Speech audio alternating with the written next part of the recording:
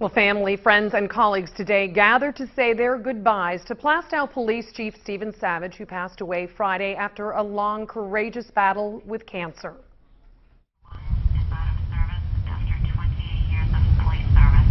Chief Savage's colleagues say he defied today's odds, holding the post of police chief in one town for almost 3 decades. He truly cared about the people of the town of Plastow, the people that are on the police department, and he found ways to make things work to keep the community safe and to make sure the officers had everything they needed. Born in Windsor, Vermont, he made his way through the Claremont school system before graduating from Northeastern University in 1974 with a degree in criminal justice. During the Vietnam War, he served in the U.S. Air Force as a security police canine handler. He then held several police enforcement positions along the East Coast, taking on the role of chief for the Plastow Police Department in 1986.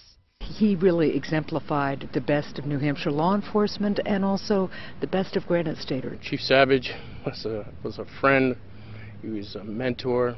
He was described as a visionary, a planner, a family man, and a great community member.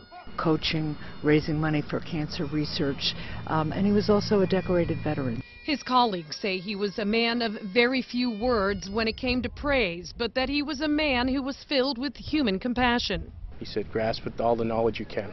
And it meant a great deal to all the people in his town, but also throughout the state. He touched a lot of lives, and he will be remembered very, very fondly. Although you are gone, our friend, you will never be forgotten. End of watch, July 11th, 2014. We will have the watch from here.